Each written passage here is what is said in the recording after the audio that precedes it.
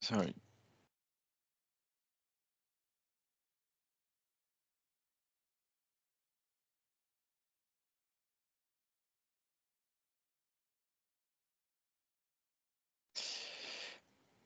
Okay, I think everything works and we can start. So good morning to everybody. My name is Maciej Zdanowicz. I'm representing Polish National Center for Research and Development office in Brussels. And on behalf of Ewa Kocińska-Lange, our director, and my colleagues, I have a pleasure to welcome you on today's webinar on Council recommendation on security, research security, that were recently released. And today with our honorable guest, Mirko van Mayen, we will have a discussion on this Council recommendations. And also would like to remind you about unmuting yourself, because it's quite important to let our keynote speaker to speak without any interruptions. And now I will switch to Polish, and then I will pass the voice to our colleagues from the co-organizers. Dzień dobry wszystkim, nazywam się Maciej Zdanowicz, jestem pracownikiem biura NCBR w Brukseli. Dzisiaj mamy przyjemność zaprosić Państwa na webinar o angielskiej nazwie Council Recommendation on Research Security. Rada Unii Europejskiej niedawno wypuściła rekomendacje na temat bezpieczeństwa badań naukowych. I dzisiaj będziemy mieli okazję porozmawiać z naszym gościem honorowym, Mirko van Mayenem, na ten temat. Jest to pierwszy webinar z serii webinarów Research Security and Technologies with Dual Use Potential in the EU. Dziękuję bardzo, zapraszam do słuchania i zadawania pytań po prezentacji. Przekazuję teraz głos do moich kolegów. Yes, Tadas, it's now your turn. Thank you very much, Maciej. Good morning, everyone. My name is Tadas Tumenas from Lithuanian R&D Liaison Office here in Brussels as well. And now I would like to switch to my mother tongue. Labas rytas. Ir pirmiausia, aš norėčiau Jūs pasveikinti būtent prisijungus prie Lino biuro ir partnerių rengiamų seminarų ciklo, jo pirmosios dalies, kurioje šiandien kalbėsime apie mokslinių tyrimų saugumą. Ir visai neseniai komisija pateikė pasiūlymą, kuriuo norima atkreipti dėmesį į mokslinių tyrimų saugumą ir užtikrinti, kad tarptautinis bendradarbiavimas mokslinių tyrimų ir inovacijų srityje išliktų atviras ir saugus. Todėl šiandien apie tai ir kalbėsime. Tai yra pirmas mūsų webinarų ciklas, antrasis bus skirtas dvejopo naudojimo technologijom ir tikiuosi, kad jūs irgi prie jo prisijungsite kovo 4 dieną. O šiandien tikiu, kad ši valanda jums turėtų suteikti tikrai naujų idėjų ir įdomių diskusijų, todėl pasinaudokite proga ir aktyviai joje dalyvaukite. So now I'm switching back to English, and I would like to pass the floor to our Hungarian colleagues. So Orsolya, the floor is yours, please. Hi, Tadas. I'm happy to welcome to everyone. My name is Orsolya Lugmeier, and I represent Eötvös Loránd University from Budapest and Corvinus University from Budapest as well. I'm really happy to welcome you here and some words in Hungarian. Nagyon örülök, hogy üdvözölhetem Önöket itt, és reméljük, hogy érdekesnek és informatívnak tartják ezt az előadást. Ez egy teljesen új téma, és reméljük, hogy választ kapnak a kérdéseikre. Now I am give the floor to Bernard, and then Agota. Hello, thank you very much. Thank you. Hello, everyone, and welcome. I'm Bernard Moritz from the Slovenian Business and Research Association here in Brussels, and I would like to say now a couple of words in Slovenian to our colleagues who joined. Lepo pozdravljeni in dobrodošli vsi skupaj. Nas veseli, da ste se nam danes pridružili na današnji dogodek. Upamo, da boste izvedeli veliko koristnih informacij. Če imate kakršnekoli vprašanje, ga lahko napišete v klepet. kot tudi po dogodku na elektronski naslov Sebaraja in vam bomo z veseljem pomagali. Thank you very much. So I would like to now pass back to Maciej and to continue the event.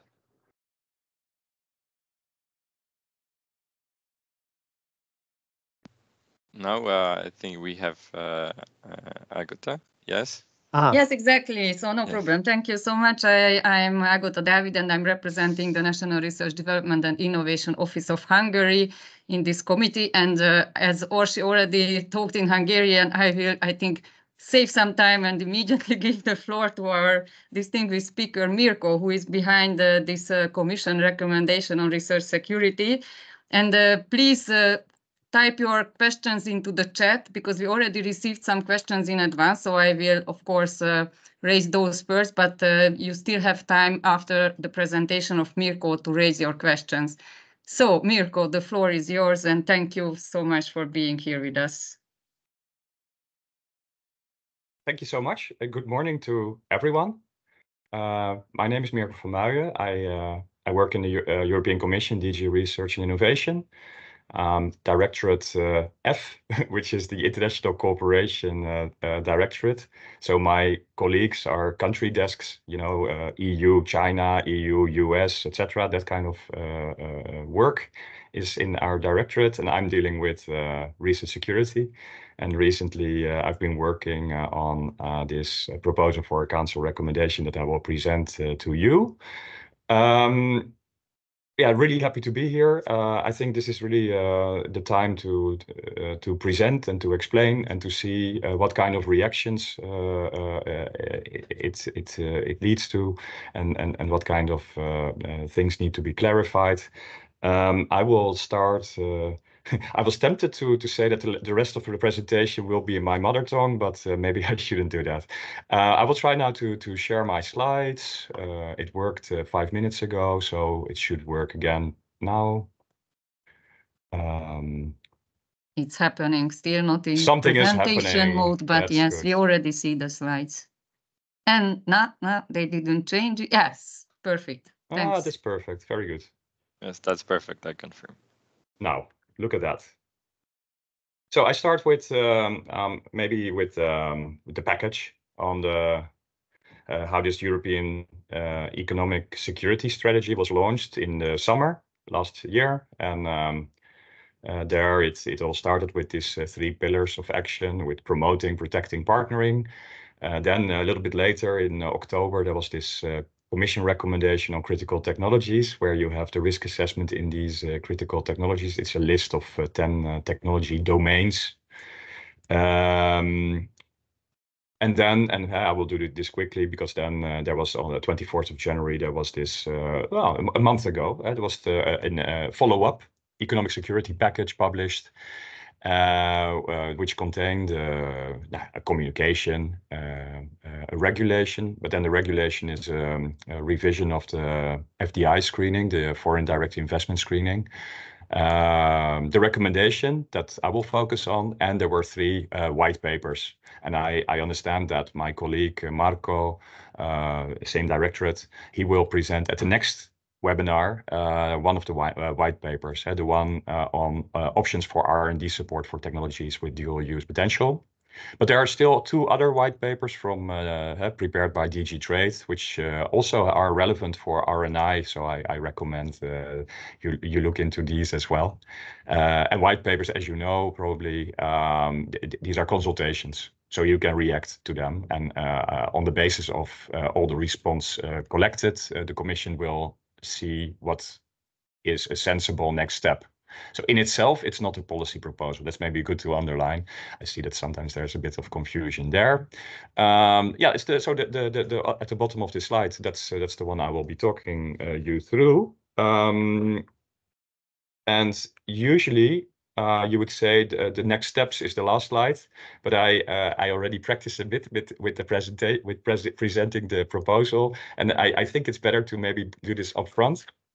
So what we produced as the Commission is a proposal for a council recommendation, And okay, so that's now on the website, but it's now discussed in the council. So I've been up to now, I've been the pen holder of this proposal, and I lost my pen now to the Belgian presidency, where it is in good hands.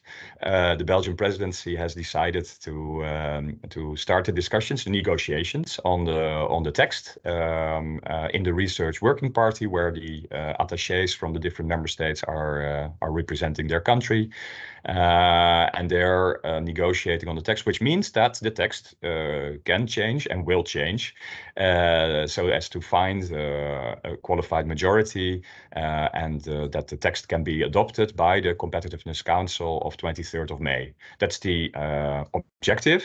But of course, if more time is needed, then more time is needed. But the idea so far and the impression we have from the first discussions is that 23rd of May it should be possible. So that's good to underline. Some elements that are in the Commission proposal may be taken out or changed or maybe added in the next phase. I will present from the Commission, of course, the Commission proposal as it stands, and the negotiations take place behind closed doors, so I cannot say too much about it. But you can imagine how, I mean, I will not disclose what is discussed there, but you can imagine that there is a discussion, that member states will look into it with a view to see what is needed, as the level of ambition, but also what is feasible. What can we deliver on? What can we commit to? And that's the angle, the perspective that member states tend to look at these kind of texts, because you don't want to adopt a text which is completely unrealistic for countries. At the same time, you don't want an empty text neither. Something needs to be done. It's an important issue. Then the proposal. This is the structure of the text of the Commission proposal. It's explanatory memorandum. It's just to explain why we put this on the table. It's not negotiated, so it's not going anywhere. It will be on the website, but nowhere else. And the core of the text starts with recitals, and then definitions, and then some principles, and then recommendations to the different levels. And we end the proposal with reporting, sectional reporting. I will go through the text, because this also is the narrative, the story behind it also builds up towards the next steps. Of course, don't worry, I'm not going to read the whole text. It's just more to explain how these different elements fit in and why it is there. So it starts with recitals, as always, and that explains what we see in the world, what is happening in the world, and what are we confronted with. So to explain also, for instance, geopolitical context. All sectors are confronted with these risks and threats, for sure, but our sector, the R&I sector, research and innovation sector, is special. It has a special status because of the characteristics of the sector. Openness and international cooperation are in the DNA of our sector. It's not a nice to have, it's the core. It's the core business, it's what we do. But also, if you look at the governance, the structure of the sector, it's really characterized by academic freedom and institutional autonomy. This means something. This has implications for how you govern such how you organize the governance of such a sector. You cannot just copy-paste from the private sector. You cannot simply say, well, this is the transport sector, this is the energy sector, and this is the R&I sector. It's all the same, one size fits all. No, we need something specific. That's in the recitals. Tailor-made approach is needed. Are we starting from scratch? No, we aren't. We had already the communication on the global approach, which is really rethinking our approach in a more strategic way to international cooperation.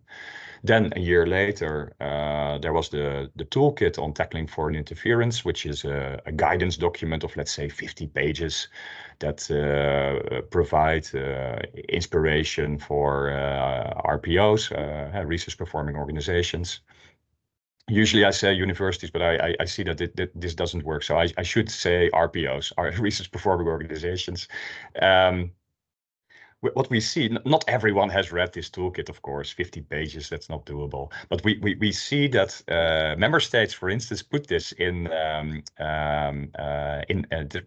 take elements from it in their national guidelines or in their guidelines at RPO level. Now, there have been other elements, also such as a mutual learning exercise, and now most recently the economic security strategy. That's the background at the EU level. Maybe most of you also know that May last year there was a debate in the Competitiveness Council where for the first time 27 ministers of research discussed research security. Also in the recitals is why is it necessary that the EU takes action? That's a subsidiarity question. Is it really necessary that we always have to demonstrate that EU action is needed and that it's not possible to do this at a lower level? Now there we have two elements. One is we have the European Research Area, which should be a borderless area within the EU for research and innovation. And what we see is that some member states are taking safeguarding measures, some don't. And those that do take different approaches. And if this is still early days in our view, if you would continue this line and look in a couple of years or maybe sooner than you think, there can be tensions within the ERA. For instance, if you build a consortium for a program for a research project, maybe what you don't want is that certain partners from certain countries that do not have safeguards in place are then it's difficult. Are we allowing this partner in? Now that kind of tensions, you don't want to have that.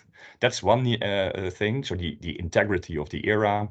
But also consistency. And when I say consistency, I mean the consistent approach, consistent approach between member states. That's one thing. But also don't forget the consistency at the EU level, national level, and RPO level. I give you one example. Imagine that at EU level, we say that semiconductors needs to be protected. So in Horizon Europe, you cannot fund certain partnerships. Certain projects involving partners from certain third countries. But then the researcher would turn to the national funding agency and will get the funding anyway. So then the effectiveness of the measure is of course void. It's not. Same goes. Imagine that Horizon Europe funding not available because of the risks. National funding not available because of the risks. So consistency. But then the third country partner offers to the university in the EU to say, well, okay, we can fund it. We will fund it entirely. So that's, of course, the worst scenario in a way. Then you're fully dependent on the country you want to protect yourself from. And there's no checks or safeguards whatsoever. So that's the story. And please, organizers, if I'm too slow, then just make a sign and I will speed up. I can do this presentation in 10 minutes, 15 minutes, 20 minutes. Let's go to the next one. Because the next section after recitals, we have a section on scope. And what we do there, I'm not going through all of them, but two of them are I think, relevant to present to you. This document offers, once adopted, we have in the EU a common definition of what we mean when we say research security, and that's an added value because conceptually, many concepts are floating around: knowledge security, research security, responsible internationalization, trusted research, safeguarding, tackling foreign interference. All these terminology. It is a sign, in my view, it is a sign that this is early days. The concepts are not mature yet. So this is a contribution to the maturity of the conceptual development. Research security is defined in a broad way. So it's not only about this top level technology which leaks to third countries and is used for the military. That's one of the elements. It's not the only thing. Sometimes I hear from an audience, or if I'm in a conversation with some, well, in my institution, it's not top level, so I don't have to worry. Well, that's too quick. No, there's other elements, other risks to international cooperation that need to be considered. For instance, the second one would be malign influence, so interference in research. Imagine that you're fully dependent on funding from one third country, and you would say, okay, well, that I don't feel comfortable writing about certain issues because that might, if it's too critical of this third country, then yeah, I'm risking my funding. So that's actually also affecting research integrity. There's a clear link there. And also think of situations where a student or a researcher is actually from a third country is actually a victim as well, is pressured to do certain things, or is invited to meetings and to report back on the content of what he or she is doing. The third element would be ethical violation. So the end use of the research is it's used in a way that's, for instance, contrary to human rights, to suppress minorities or to survey certain groups.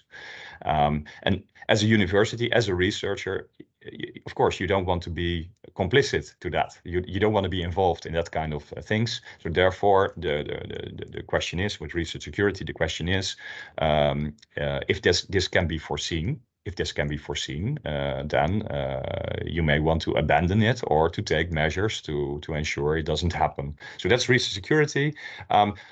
Often, so the way I put it is that legally it might not be prohibited. So if you look at the law, you are allowed to engage with military academy in China, to give an example. Legally speaking, there's nothing preventing you from doing that. But is it desirable? Is it in line with what your university or RPO stands for? We go to the next one, risk appraisal. That's another element, another definition that is hopefully useful for all levels. When I say all levels, I mean the RPO level, the RFO level, so the funding agencies, the member state level, the government level, ministries, and the EU level. So that's it's always a combination of factors that defines risk. You have to look at the position of your own, the risk profile of your own organization, and you have to. University of Technology has a different risk profile than when it's a faculty of arts or literature. That's one thing. Second thing is, in which area is the cooperation taking place? Then the country. It is important to look, for instance, at the Academic Freedom Index, to give a very practical advice. And if you see that academic freedom is almost non-existent in the country, the researcher you're talking to might be very sincere and very honest, but he or she is in a political system that is, where there is no academic freedom. So that has implications. You have to. It's not that you cannot work together with this researcher. You can, but you need to take this into account. You don't be naive in this respect. And then the last one is, of course, the partner organization. Is it linked to the military? What kind of status does it have? You need to do a little bit of due diligence to see with whom you are working with. That's risk appraisal. Then there's the next section on principles for responsible internationalization. How this should be read is, when applying safeguarding measures, certain conditions should be met. So you can read it in a way like if you're developing a measure which clearly leads to stigmatization of some groups, it might not be a very good measure, you may want to reconsider. If there's no self-governance and no responsibility for the sector, yeah, it might not be a good measure. If it really violates academic freedom or limits severely academic freedom, it might not be such a good measure. So this is in a negative, I formulated it now in a negative way, but in a more positive way.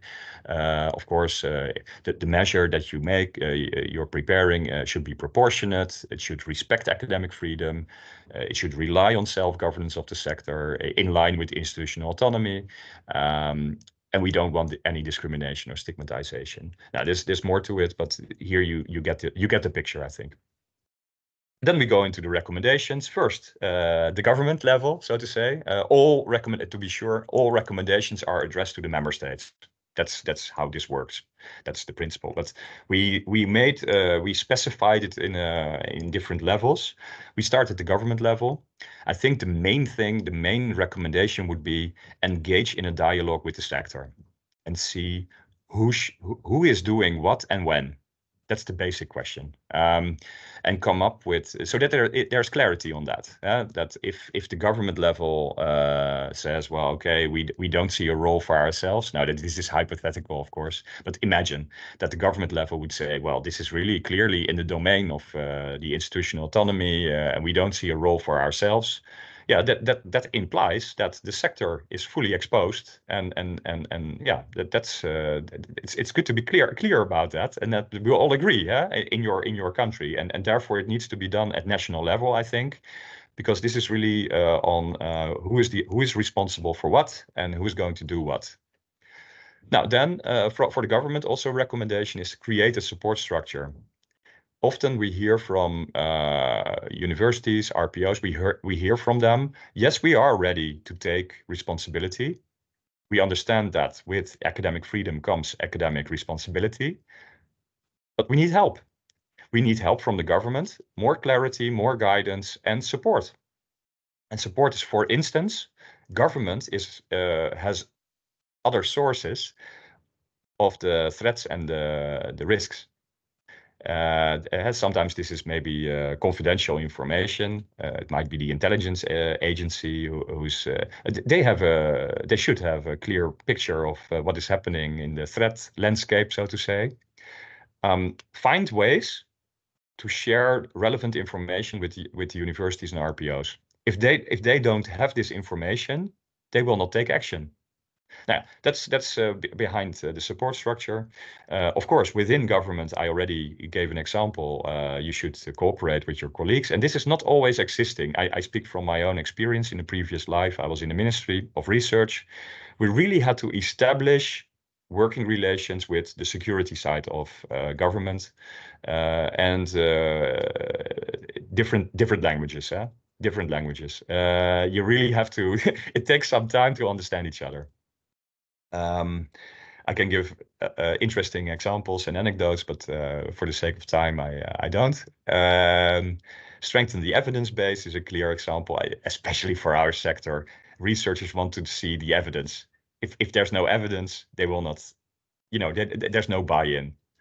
And the last one is create guidance for the private sector, because we left really the private sector, so companies who also do research, we left that outside the scope of this recommendation. Why? This text is really about academic freedom, built on academic freedom, institutional autonomy, which doesn't apply to the private sector. There are good examples, for instance, in the UK, Canada, where they have already guidance for the sector, and you can see that this is really a different language. This is a different language, and we need to do something, I think, in the EU as well. Now, then we go to the research funding. I can be short there. It is recommended that national funding agencies and all funding agencies in the member states integrate one way or the other the research security into their funding application process. So can be done in the application form, add a couple of simple, easy to understand questions on risks for research security, so that the applicant thinks about it, has an incentive to think about these things, And yes, this also implies that there should be someone on the funding organization who is able to read these answers and make sense of it. So yes, it also means that in the funding organization there is, or external, but linked to the funding organization, there is someone able to read these parts. So for instance, at EU level on Horizon Europe, there's the security appraisal procedure, and the part on that, the answers are dealt with by DG Home, not DG RTD. I can say more, but let's move on. Then at the RPO level, the Research Performing Organization level, first of all, we fully understand that not every RPO has the capacity and the resources to build up expertise and advisory board, what have you. So we see examples in the EU where the sector organizes itself, or groups of organizations pool their resources. For instance, setting up some expertise center or whatever on knowledge on contemporary China, or with it's also about languages, language skills, Mandarin, Russian, whatever. You need these language skills because the English website of the institution is probably fine. You need to read the original language version. Is the impression we have. And indeed, every RPO should have some form of internal risk management procedure in place. Every RPO already has risk management procedures in place. Think of financial risk. You probably have a financial department who is looking into that and helps you with mitigating financial risks. Same goes for legal risks. You have a legal department or a legal advisor who will help you mitigate legal risk. Now, you add to that risk management for research security. That's the basic idea. So that in the organization, people can turn to this person or this group of persons when they don't know what to do or feel insecure. I think I will not. I mean, everything, you will get the slides afterwards, so you can read it. I just pick a couple of them. Next level is the EU level. So at the EU level, first of all, this is about supporting member states and stakeholders to actually sort of implement this recommendation. So we will use existing structures in the European Research Area, ERA Forum, ERAC, Subgroup on Global Approach, what have you, all these existing structures. We're looking for ways to use these to bring forward and implement and help member states to implement the content of the recommendation. That's one thing. And also we will do monitoring and reporting at the EU level. Next element that we put in the proposal is to establish a European Center of Expertise on Research Security. This has been done before on other topics. If you would go to the GRC website, you will see that they have 20 so-called knowledge resources. And knowledge resources can be either expertise centers or competence centers, or names differ, but the idea is the same, namely, this center of expertise invests in the evidence base for policymaking, do research, whatever, and create a community of practice. So bringing together expertise from across Europe. This is really directed to the sector, to the sector across Europe, not so much to the member states, because there we use the ERA governance structures. Another element is that we also to show that this is not a DG RTD approach. Situational awareness, that's really situational awareness is a sort of formulation for the more confidential part of government, where also intelligence agencies, they develop this kind of briefings, etc. We're engaging with them as well to see how they can help us. The same goes for resilience testing. This has been done in the energy sector, for instance. So you create a methodology like an audit maybe. You can think of an audit, a testing methodology, and then the member states voluntarily can use this methodology together with the sector. And of course, if the member states who participate, we can after that we can also discuss results. There's more to say, but maybe I hope this is enough to get the picture. Develop due diligence tools. Yeah, that's also an urgent one. Universities would say due diligence. Yes, we can. Of course, we will look into our partners. But where can we find information?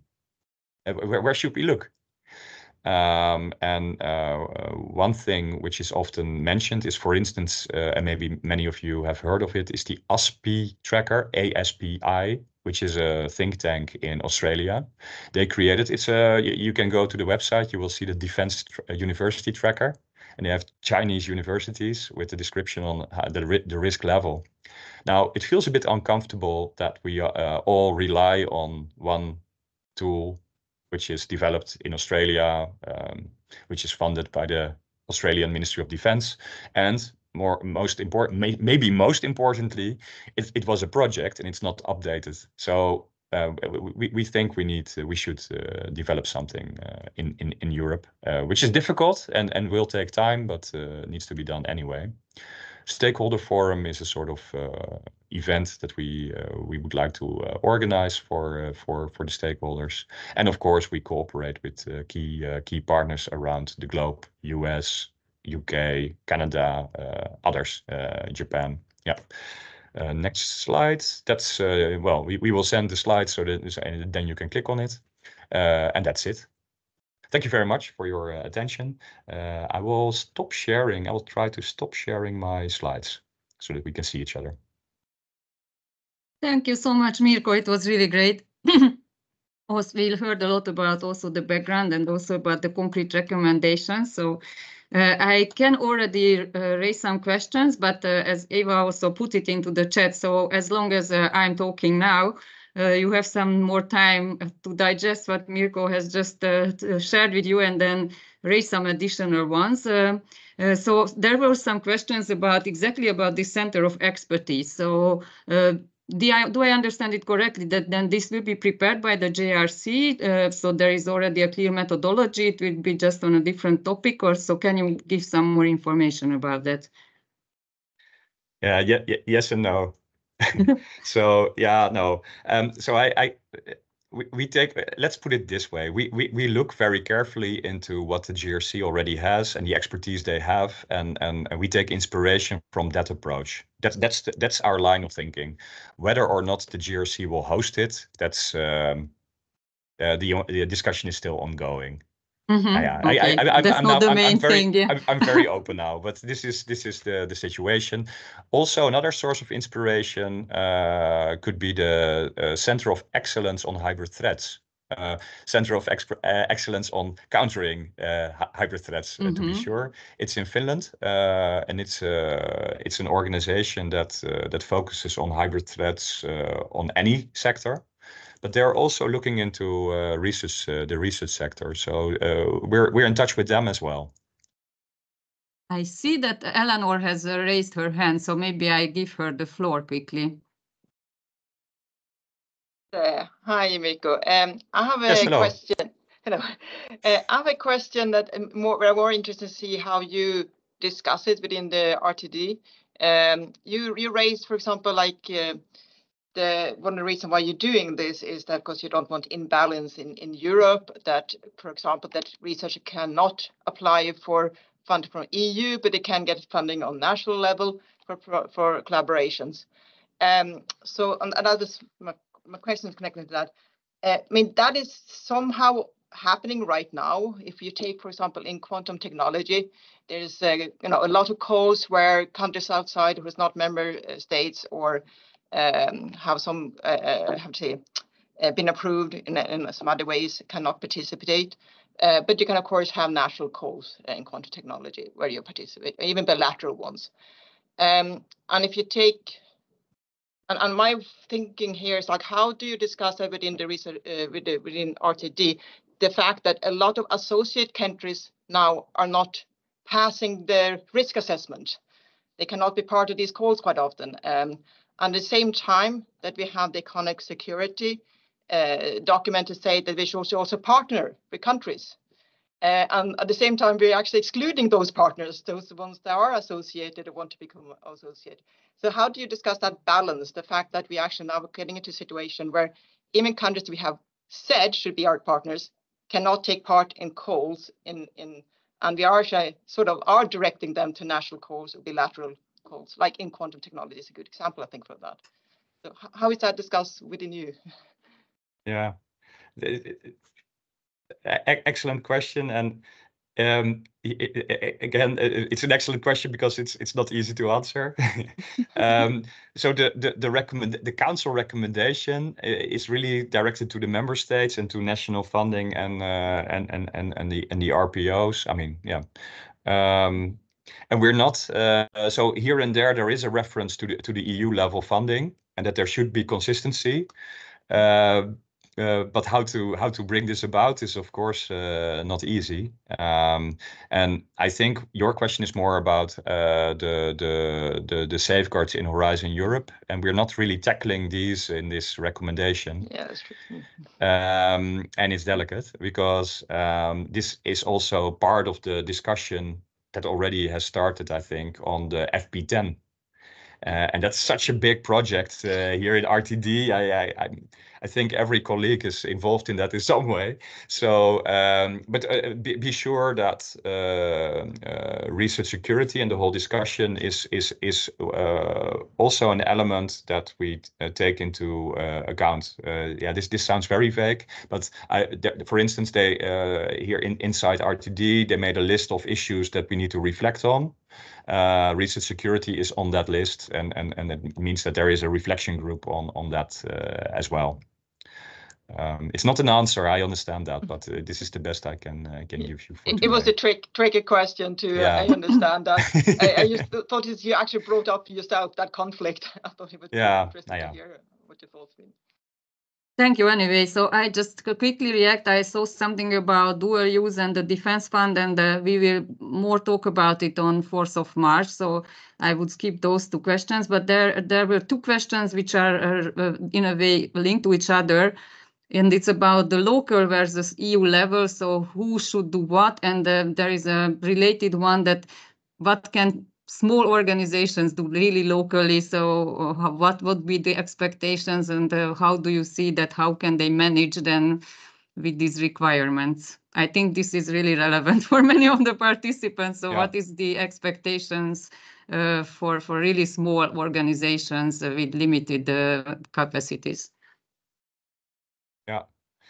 The first one had this local risk appraisal.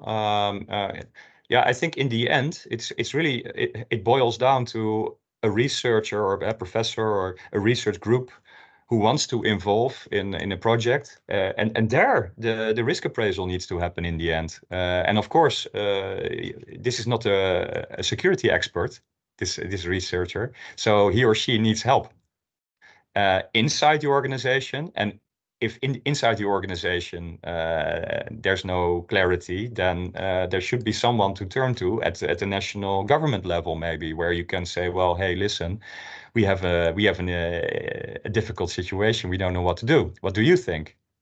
And this is in addition to a communication channel, which should be ongoing, exchanging information about threats and risks.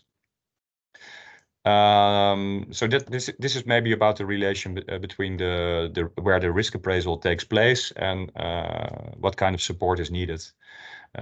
Inside an organization, inside an RPO, I can imagine that there's a sort of escalation, that a risk management procedure can be. The same goes for legal or financial. If it's high risk, then it will go to a higher level, and it will be the board or the highest level in the organization who has to decide, who has to give the green light. The other question is also about capacity building. Yeah, so small organization. Yeah. What is expected, or what can they really do? Yeah. Yeah. So on the one hand, there's part. On the one hand, you could say, well, okay, how can we pool resources in the sector? That's one element that I can highlight. The other thing is also that, yeah. So, for instance, we've seen, if you look at member states, we see that in some countries there is the university invests in by hiring someone who has a security background. It can also be, don't forget dual use, dual use regulation or sanctions, compliance with sanctions, compliance with dual use. It's the same, you also need that kind of expertise. It goes in the same direction. So this person can be responsible for the different elements. So maybe this is already available in many organizations. If not, yeah, you see also in countries, I give an example in France, for instance, where they have a system where someone from the government is then seconded, if I understand correctly, seconded to certain universities with a security background. And then I think I would assume that the funding or the salary is paid by the government side. But this just to show that this can be organized in different ways. We heard, without disclosing the discussion behind closed doors in the Research Working Party, but we heard from different countries that indeed for capacity building, the question was indeed also raised, is there any financial support available? At this point, the answer is no, but we heard it and we're looking around what can be done there. So in a way, the national and even the European level might support then. Let's hope, or we will see. That's why you need the feedback. Yeah. Yes, from the. This idea, I fully understand this idea of creating financial incentive to help ministries or to do something. It will be more towards the member states. To be sure, we cannot fund the whole Europe. Yeah. At the very beginning, there was a question. Yeah. So sorry, Mirko. Sorry. No, go. So at the very beginning, there was a question, which is a new perspective again about hiring researchers from third countries. So that if you had a look at this aspect while preparing the document, so are we not then in a way excluding some excellent talents if we take this research security perspective too seriously? So this is hiring and the talent circulation. So did you take this into consideration? Yeah, sure, but it should be, as we say, it's both open and safe. So if you receive a resume from a candidate, it looks too good to be true. Maybe it is. Maybe there is something behind it. So it's just an incentive, please look into this candidate. Have a look. Check a little bit. Open source. It's not. This is nothing secret. Is it credible? Is this really? Sometimes you see resumes that are not credible. It looks brilliant, but it cannot be trusted. Yeah, I think a bit academic freedom is also related to this topic. How far are you free to choose? And there was a question already before we received in advance, but you already touched upon this quite a lot, so I would not raise that one. But there is one on due diligence. So that do you know about any tools that are being developed for the research sector that could be used then more widely? Yeah, I know that. So for instance, we created already the toolkit, of course, the toolkit on tackling foreign interference. That is a resource but many member states now have guidance documents in place. Many of them. We had a collection. It's online as well. It's called annotated collection of secure research, something like that. I can share the link with you if you want. But this is we asked an organization to compile and with links to all the different guidance documents. So you see that it's a lot. It's a lot. So if you think about in your country about drafting something, there's a lot of sources of inspiration. So that's one type of tools, let's say. But there's other source. Yeah, I can imagine that I already mentioned international rankings. Some of them on rule of law or democracy or academic freedom and that kind of things that give you an impression of what kind of country is this? What is the country profile? I already mentioned the ASPI tracker and that we want to create something at EU level for that as an alternative. Yes, you also mentioned these communities of practice. I'm sure that also it will be very useful to share such. You have the I wanted to also to refer to this one. This is the risk appraisal. The definition is in the Commission proposal, but we also made a fact sheet which has no status, is not negotiated, but it's on the website, where we went into more detail of what kind of questions and etc. And I hope we can, in the coming months, we can discuss it with stakeholders and with experts to see how to further improve it, so that we can have an updated version end of the year or so. I don't know. But this hopefully it has no status, but hopefully it's useful nevertheless. Or it will develop further. We never know. We received two more very interesting questions. One is about the internal aspect of research security, because we usually concentrate on the international perspective and on third countries, but it might also happen nationally. So did you take this into consideration? No. Okay, so that's our own business. You have to somewhere, because then I see the point. It's because you can also say, well, okay, cybersecurity should also be part of it.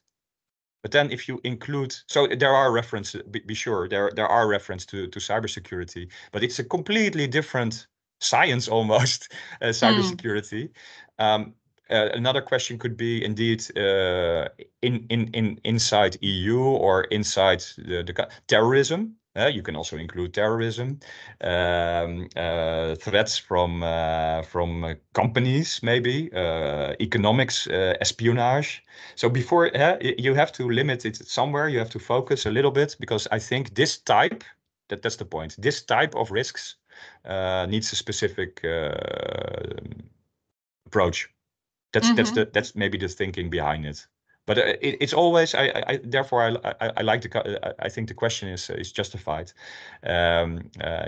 Yeah, you have to focus it somewhere, otherwise it becomes too vague. You could broaden it further forever. Yeah, forever. Yeah.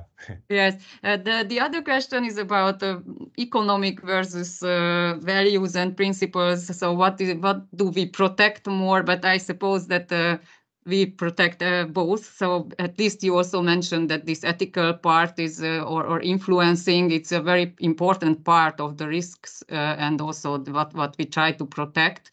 So and we have received a comment on this talent topic, but I do believe that as you mentioned, it doesn't mean that people are not allowed to hire from other countries. It's just that we have to be more cautious, but or we have to take into consideration some more factors, but it's not that we should avoid any countries. I'm really positive about this country agnostic approach, by the way. So we don't say that there are devil countries and then we really have to stop cooperating with those, but we just have to take into consideration more factors. I think we are really approaching the end of the meeting. So I see we received one more message. I just have a quick look, and I also apologize not to ask all the questions we received in advance, but I'm sure there will be some continuation of all these discussions about this topic. So we can continue also the questions and answers another time. So I just want to ask, really say thank you once more to Mirko for this excellent presentation, also for the excellent Q&A part and all the knowledge you shared with us. And also thank you for that we can share the slides. I also want to inform the colleagues that we recorded the whole event, so it will be also shared online.